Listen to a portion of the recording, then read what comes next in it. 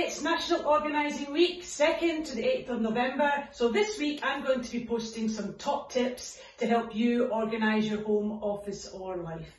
So the new normal is working from home, and we're going to look at some easy ways to help you organise your home office.